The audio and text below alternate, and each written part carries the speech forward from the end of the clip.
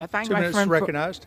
I thank my friend for yielding. I would like to ask unanimous consent to insert into the record a letter from more than 100 groups led by D.C. Vote calling on Congress to keep its hands off of D.C. And then, Without objection. thank you.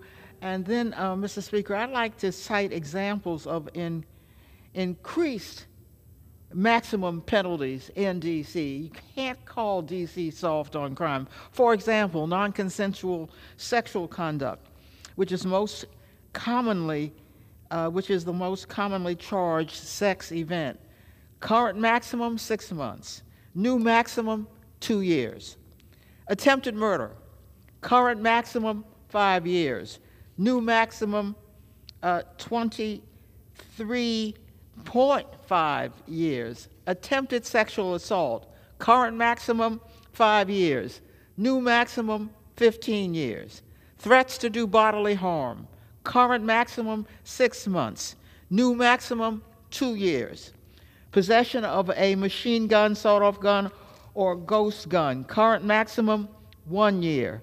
New maximum, 4 years. It increases the maximum penalties for misdemeanor and felony assault on a police officer. I'd like to cite examples of new crimes. Negligent homicide. Maximum penalty is 4 years. Current law does not criminalize negligently causing the death of another except by operating a vehicle.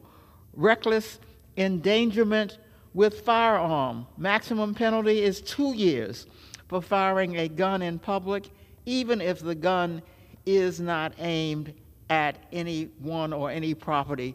I urge the members to look at how the D.C. Council has enhanced penalties, not reduced them, making this city safer for everyone.